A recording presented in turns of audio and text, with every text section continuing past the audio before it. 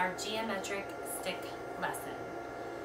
We are working with our polygons. Polygons are a continuous line and all sides measure the same. This shape is pentagon. A pentagon has 5 sides that measure the same. This is a hexagon. A hexagon has 6 sides that measure the same. This is a heptagon. A heptagon has 7 sides that measure the same. This is an octagon. An octagon has 8 sides that measure the same.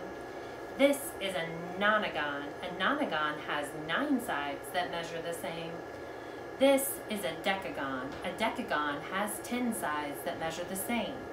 At home, you could use sticks, Q-tips, Legos, toothpicks, spaghetti noodles to create your own geometric sticks and practice your polygons.